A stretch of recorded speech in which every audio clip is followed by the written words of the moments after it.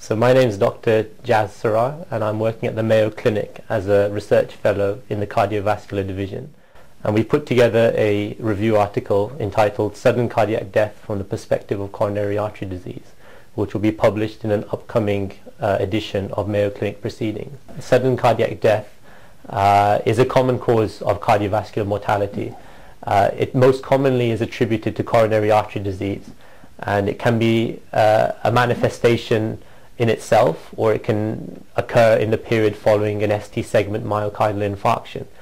And it's important to identify these at-risk patients and to manage them aggressively. And in our article we outline an algorithm that preaches best practice in terms of the management of patients who have had an ST segment myocardial infarction.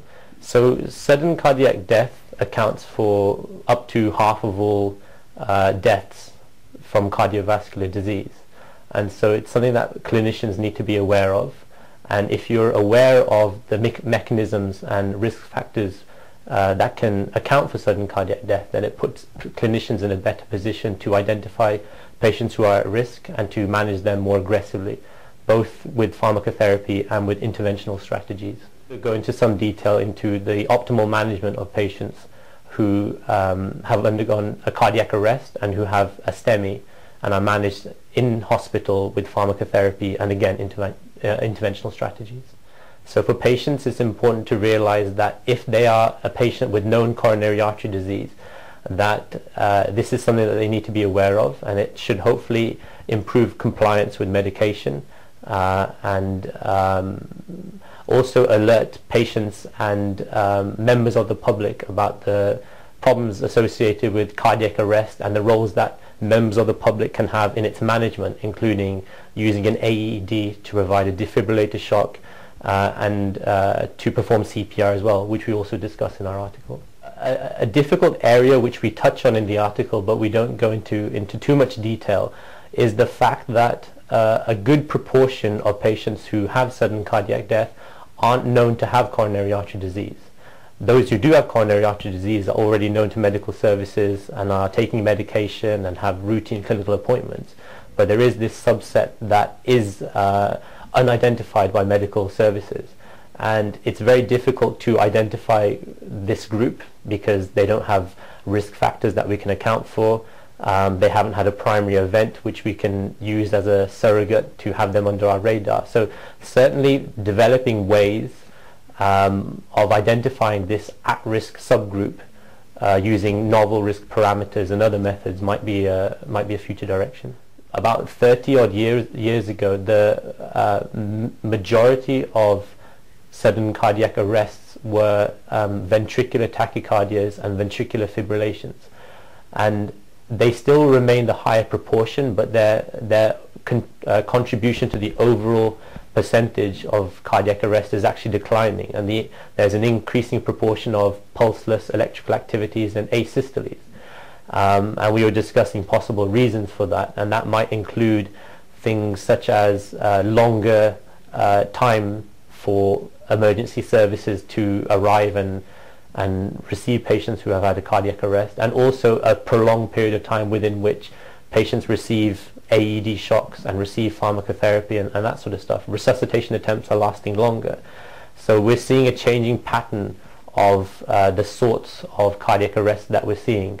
And we discussed how the prevalence of different kinds of cardiac arrest varies depending on the setting. If a patient in a public setting versus in a nursing home versus at home, we know that the sort of cardiac arrest that you're likely to encounter is different, and therefore you'd manage it different. Some of these require shocks and some of them don't. Up to 300,000 Americans per year have a sudden cardiac arrest. And the national annual survival from cardiac arrest is approximately 8% as well.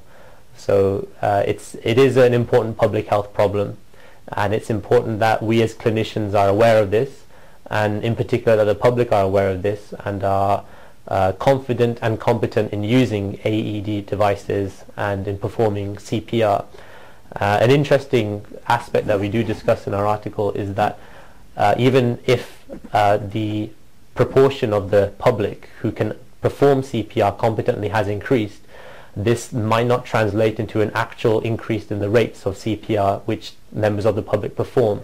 And we go into some detail about why members of the public hesitate in performing CPR, and we find that one of the most common reasons is because they have a fear of harming the patient, and this is something that we need to address. And the difficulty and the important directions to take in the future is to endeavour to reduce the rates of sudden cardiac death further, and to, if possible, develop a means of identifying patients who are at risk, who aren't known to have coronary artery disease. We hope you found this presentation from the content of Mayo Clinic Proceedings valuable. Our journal's mission is to promote the best interests of patients by advancing the knowledge and professionalism of the physician community. If you are interested in more information about us, our homepage is www.mayoclinicproceedings.org. There you will find access information for our social media content, such as additional videos on our YouTube channel or journal updates on Facebook. You can also follow us on Twitter.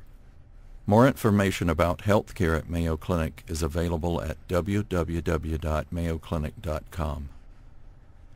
This video content is copyrighted by Mayo Foundation for Medical Education and Research.